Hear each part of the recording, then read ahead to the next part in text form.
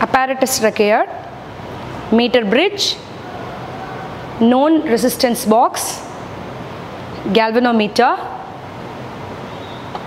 jockey, one-way key, unknown resistance wire.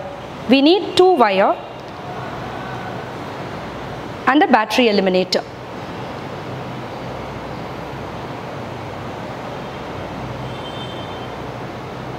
Good day all.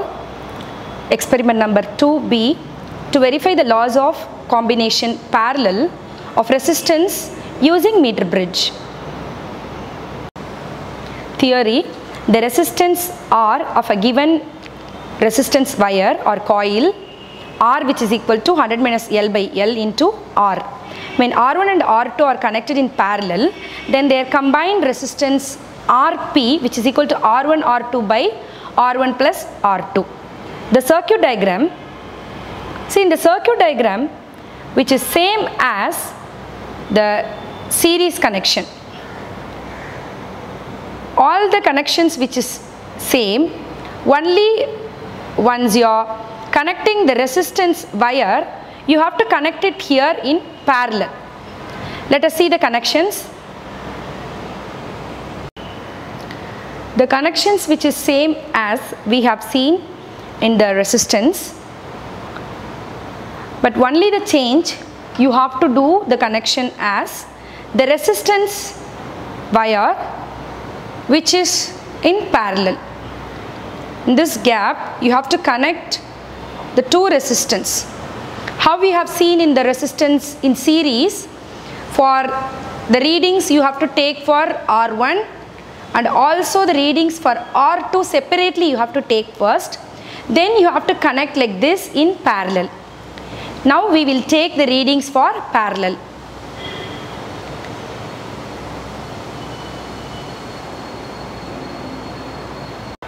We'll take out 6 ohm from the resistance box. For that we'll remove 5 and 1. The 2 keys I have removed.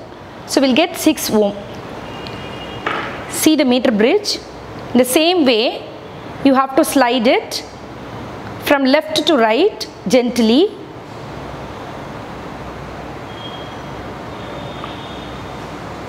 You will get the null deflection when you are reaching the point.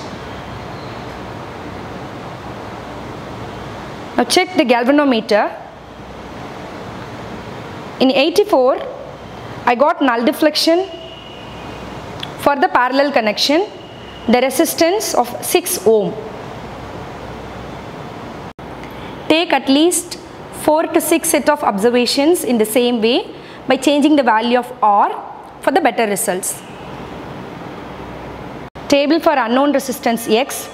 We have taken various values of resistance 2, 3, 4 ohm like that.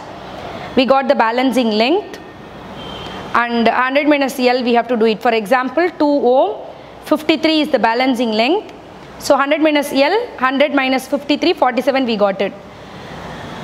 For R1, R2 and R1 and R2 in parallel. These are all the practical value we got it.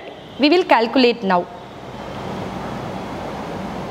For your convenience, I have calculated for 1 ohm, X which is equal to R, 100 minus L by L, we know that the formula. R which is equal to 2 I have chosen here. L which is equal to 53, so that the 100 minus L 47. So X which is equal to, we got 1.77 ohm.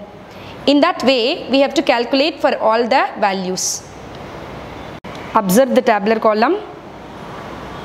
The mean resistance for R1 1.76, mean resistance for R2 2.06. For parallel value we got practically 1.11 ohm.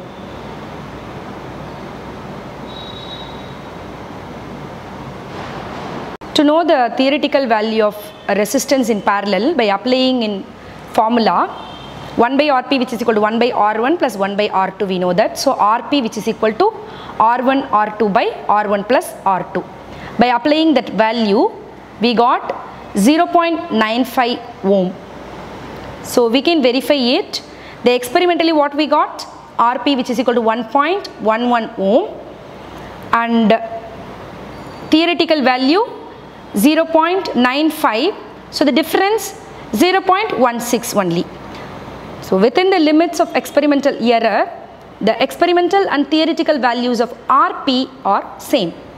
Hence, law of resistance in parallel is verified.